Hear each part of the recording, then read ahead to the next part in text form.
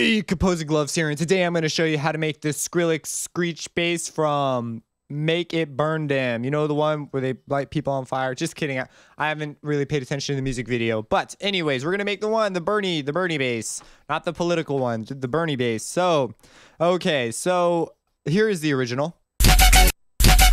And here's what I got. That's the second attempt, actually. Here's the first attempt, which is, you know, they're slightly different. So you can see, I went in and added piano and some drums just to give myself a better feel for what I was going for. And I even wrote out the same rhythm. In case you're wondering, this is the rhythm. He starts on F sharp, and he goes down and he jumps down to fourth and does the same thing with a little dutsa right there. So, okay.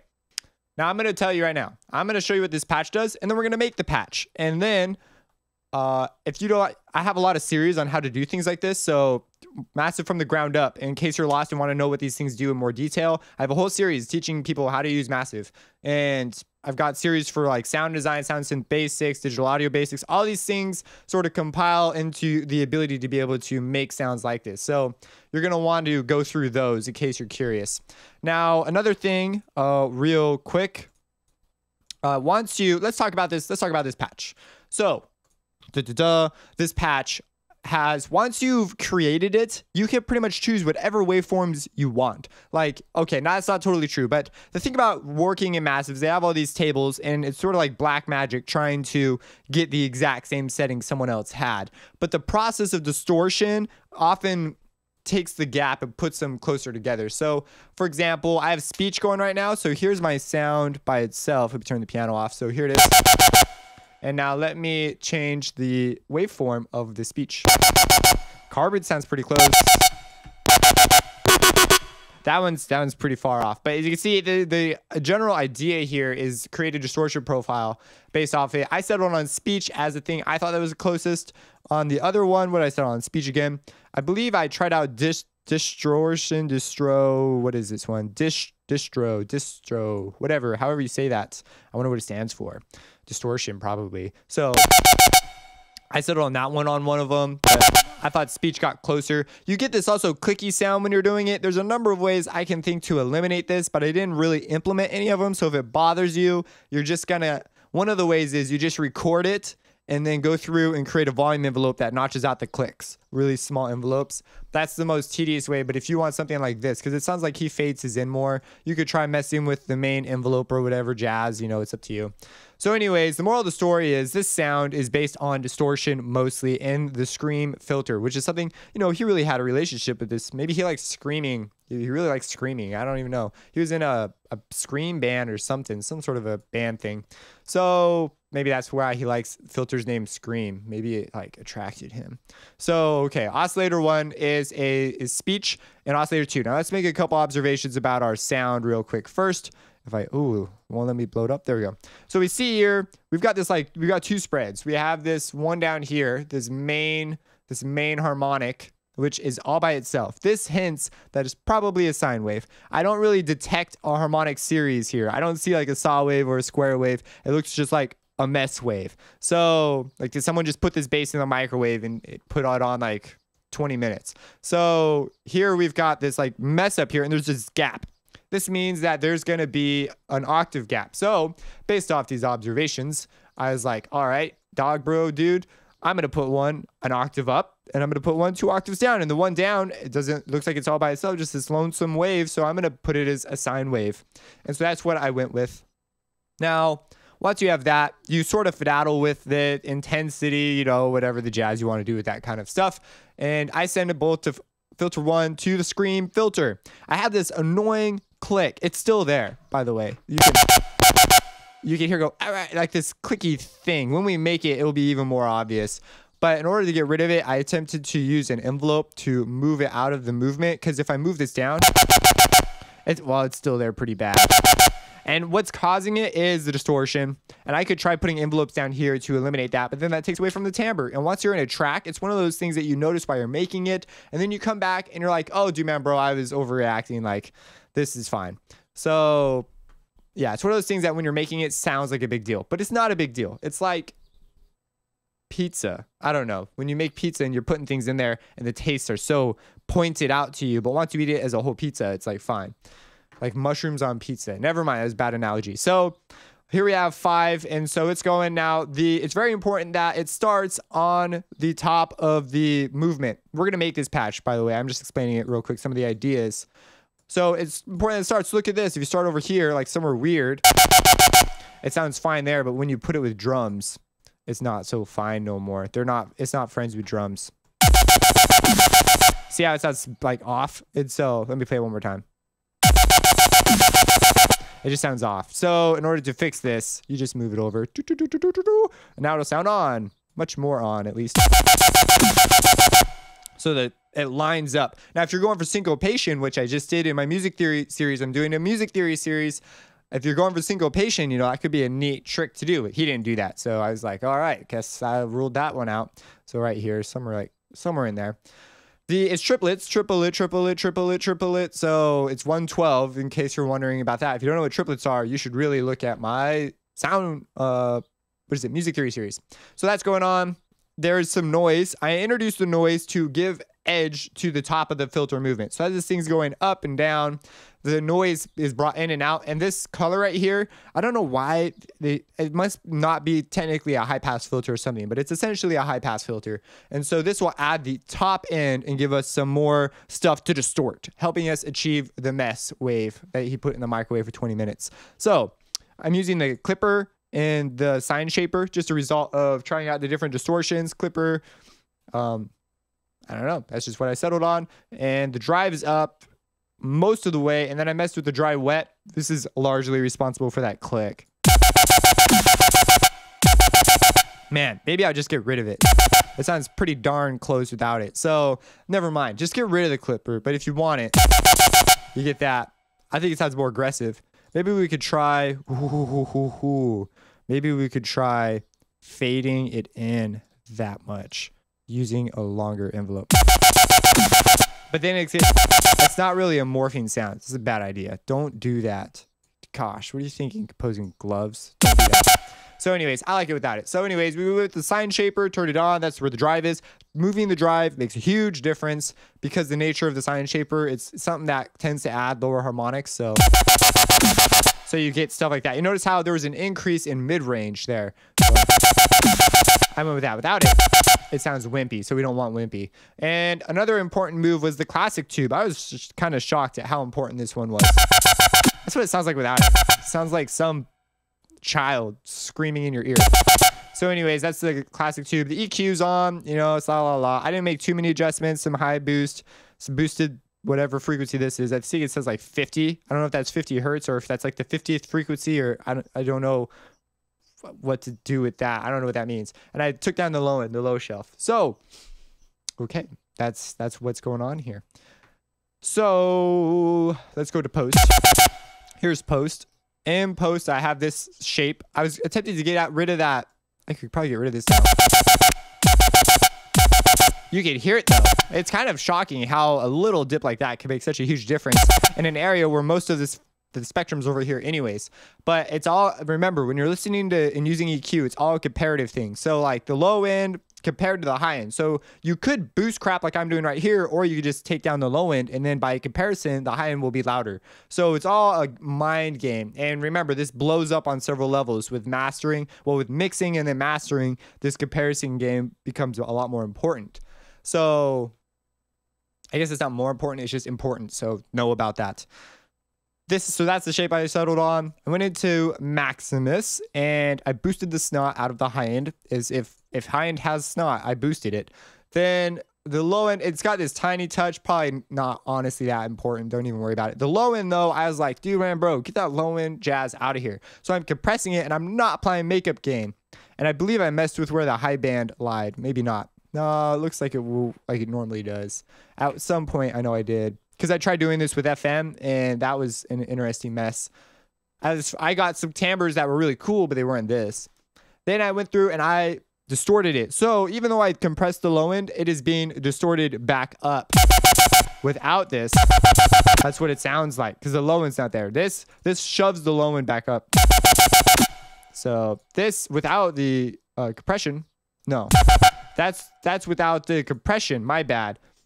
That made no sense. So, okay, the compression is taking it down. So the low end, it's kind of interesting. The low end dominates. That's the problem there. Listen to it. So you can hear this amount of low end and the high end by comparison. So I boosted the high end and cut the low end. And I got my timbre, which is much closer to this. And then the wave shaper. So without the wave shaper, with the wave shaper, you can see the low ends being brought back slightly. So you could, this is sort of a touchy curve. Touchy curves, that sounds, anyways. So we have reverb, and the reverb, so if I really was going to use this in a track, I may consider doing stereo imaging. However, it's also a very bad idea in the respect that a sound like this that's got such a strong rhythmic aspect with such a specific frequency response, it's when you do that, you're going to introduce things where you'll get phase problems. So it might not be the best idea. So what would kind of be a cool idea is if you were to do side processing and add reverb on the side. So you get an appearance of a stereo image without sacrificing the clarity of the stereo image. If that makes any sense. I mean, it sort of sounds like a bit of nonsense, but it'd be something I'd probably experiment with. But anyways, you can't do that with this plugin. There has to be a side to process. So there's no side. So you have to do it on mid. But just an interesting side note I was thinking about. So the wet's very, very low, like the wet level. The decay is, you know, I wanted it to be shorter, but then you get this sort of that thing at the end. And I didn't like that. I wanted it to ring out more. This is a touchy. I shouldn't have touched it. It's too touchy. So the low cut is up about 11, I believe. 11, 12, 1205. So, you know, 1205 hertz. So that's that. That's this patch. Now, one other important move before I go on to making it is I messed with where the inserts lie. I was like, hey, dude, man, bro, this insert thing, let's try moving around. So it's important to note that insert 1 is the clip, which I just took out. If I add it, yeah, I like it so much more without it. I don't even know why I had that on there in the first place. Here we have sign shaper, though. We can move around where the sign shaper lies in the chain. You notice it's after filter 2. That's why it's important that filter 2's thing is all the way up and the mix is on 1 and 2. So many people do not describe the routing in here with enough detail, I think. But filter 1 and 2. So anyways, mix 2. So this is essentially the thing that sends it to here. It makes a difference, though. Because look at that. Versus that. That's a big difference. So you should be aware of that. Like where you put this in the chain matters. It'd be interesting. And without it, you can notice there's a difference, even though it sounds very similar.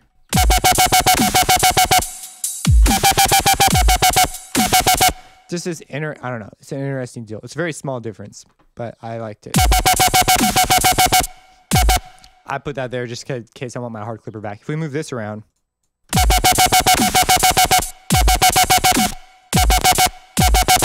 So I also turn my feedback off. It turns my feedback on by default. Massive does. It's just a thing it does. It's off all the way, but I turned it off just to be extra safe. So anyways, that's the sound. Let's make it, yeah? Let's stop talking about all this extra junk. It's like, Mr. Gloves, come on, let's get to making it. I'm like, okay, do that, bro. So, okay, here's massive. I'm going to just, I believe I already did it, but I'll do it one more time. I'm going to copy the line and paste it because I don't want to do it again. Cut that out. Oh, why didn't he use that? That's better. So let's go to massive and we're looking for this. So you can tell, man, it sounds like he probably has a stereo image. Something, maybe the dimensional expander's on because it doesn't sound like that. I got it really close though. So, okay, let's go. Let's add the speech wave since I already discovered that I like the speech. It's like called soft speech or something. The screamer. Ooh, that's tempting. I bet he likes that one. It's a scream. It says scream. All right, fine. I'm going to add the sine wave first because I saw that one first. I like the sine triangle for no apparent reason. So I'm going to turn it up a little bit. And this is going to be our fundamental. So I'm going to make it 2 octaves lower. We're doing a 3-octave gap. It's a pretty big gap. Speech. Looking for the speech. Let me know when you see the speech. Oh, you can't because it's a video on YouTube. Bummers. But man, I'm always digging through here. Gentle speech. There it is. It's a ooh, look at that. It's got a fancy. It's a hybrid, like a Prius, digital hybrid, digital Prius. I don't know. I'm going to take the waveform down. This is just something I've discovered I liked. Sound it closer. And I'm going to take this one up an octave. Again, hold down Alt and drag, which I keep pushing spacebar. So there we go. Ooh. That's it. That's the sound. So we're going to make these filter one, serial relationship, and we're going to leave this again, leave that alone. And we have feedback. Going to turn it off just because I don't want it messing up my sound. So we're going to come over here to the scream filter, turn it up about halfway.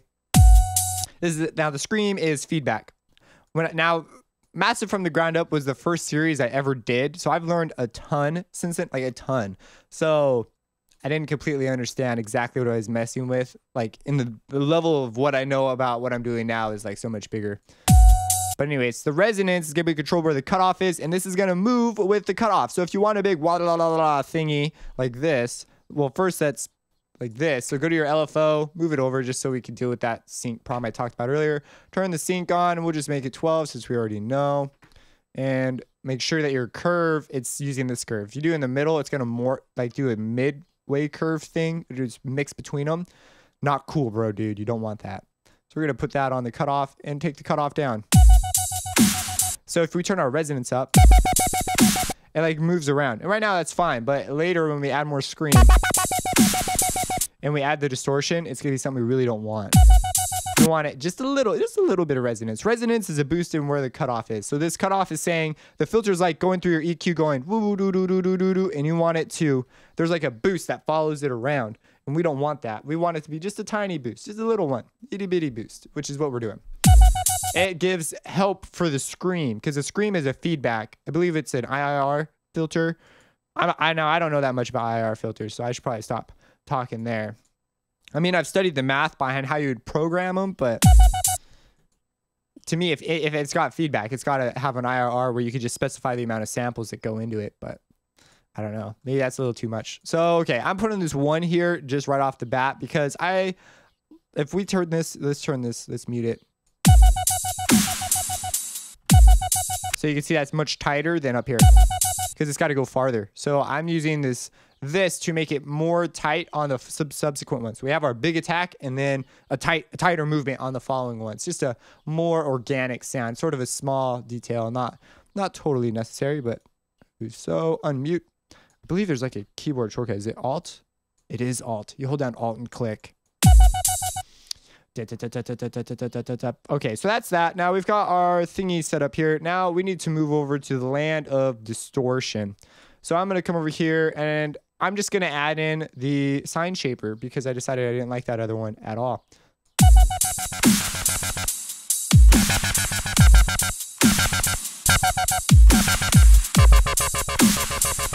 Now that sounds kind of corny. This is another reason why getting into sounds like this is kind of hard, but believe me, we're going places. So that's good. We're going to mess with the routing of it real quick.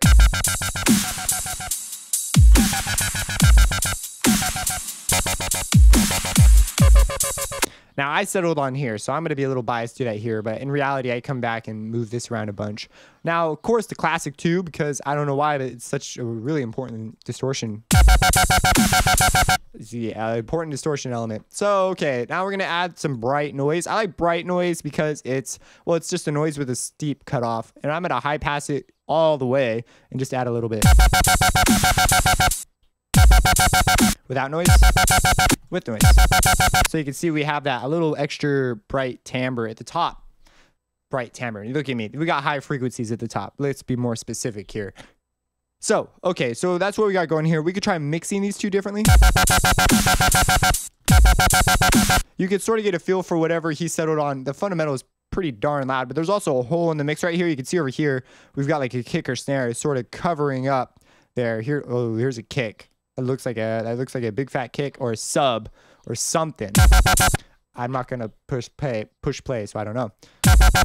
Anyways, we're pretty close to there. I'm not gonna mess with any of these inside settings. Not super necessary. We can come in here on the EQ, add some high end, duck the low, and then I did this weird thing in the middle, trying to. This is a peaking filter basically.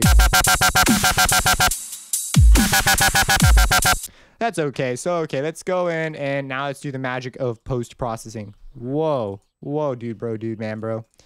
Oh, I shrank it. That's what's going on. Okay. Here we go. Massive 3. Let's go to an EQ. Now, my fundamental, I had it stronger on the other one. So let's turn up the volume on this a little bit.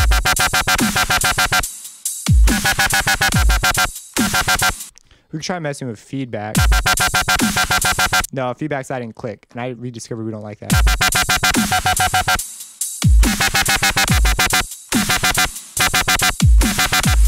Okay, so we have that. Let's go into EQ.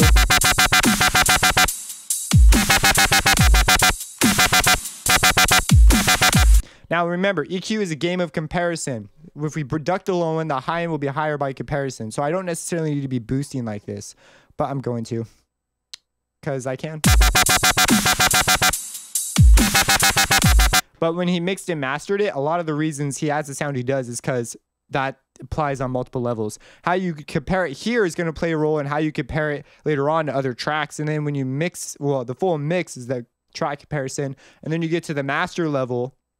And then after that, you're done. So you want to be careful about how you set it up. Because if I boost the snot out of here, I'm not going to have that much room to compare later on without having to take that down anyways. So. Okay, so let's do some compression with the maximizer, Maximus. And I'm going to boost the high end. And some of the, well, ooh, man. Okay, this mid-range will be, I like it. I like it. I like it. I'm going to settle on that. All right, so that's pretty much the compression setting. Let's move on to distortion. So we're going to add some wave shaper. Now, I know I brought down the low end, but it will come back again as I talked about earlier.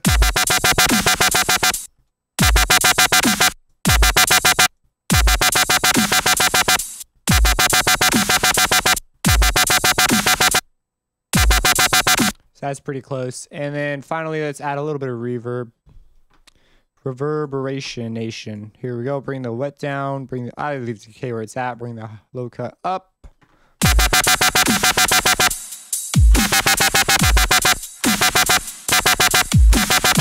Probably mess with the reverb. I might automate it to go with it as far as the volume is, so that only when it's playing do you get the reverb. There's a cool way to do that inside Massive, but I'm not going to bother with it. So I'm a little off.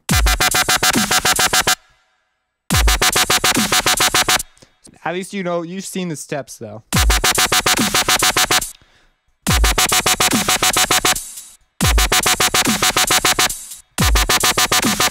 See that resonance right there? That made a big difference.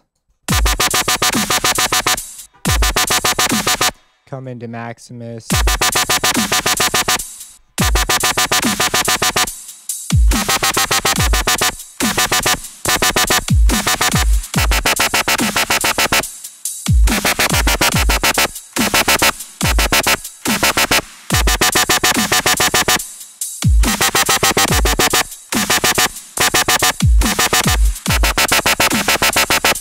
I'm just going through sort of fine-tuning crap, finding stuff that I would like to change.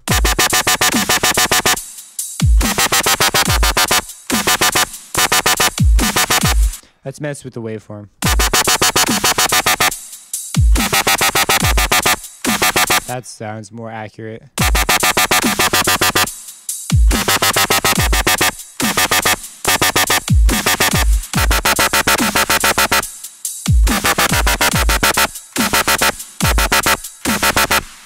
Probably, you don't generally want to be turning volume up just in general, but I had to.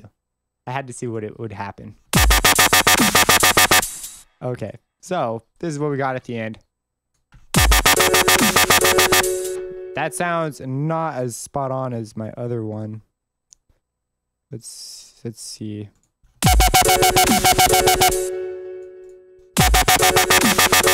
Yeah, this one. Let's change the waveform more.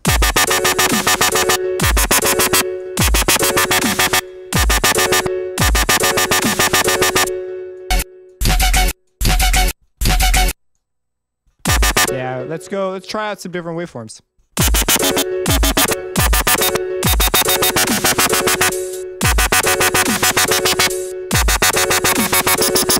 I settled on distro on the other one, so try that one out. That sounds much more in the ballpark of what I was going for. So, okay, there we go.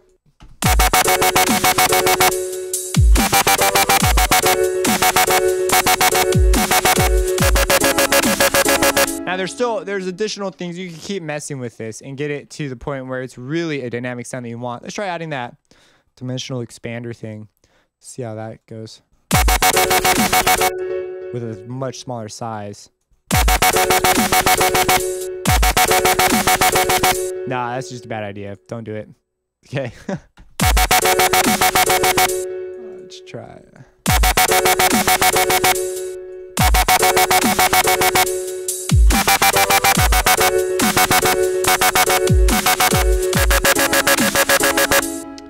The distortion.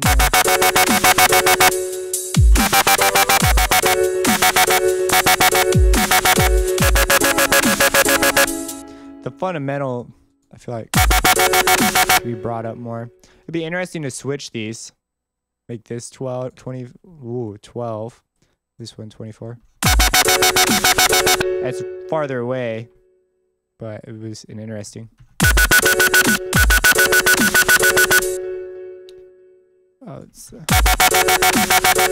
you can see, that's a bit. Oh, there you go. That's a big difference. We could try adding feedback a little.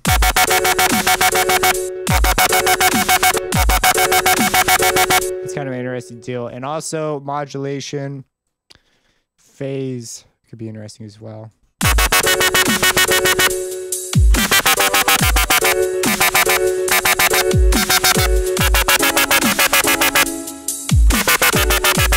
It's a very, very, very limited modulation oscillator. It's essentially just used for timbre changes, and it's only really useful if you really know FM. So go check out my Learn FM synthesis if you're curious. And I have a video in the Citrus series on ring modulation and how it works, so you can go check that one out too. But that sounds like he used that. Maybe.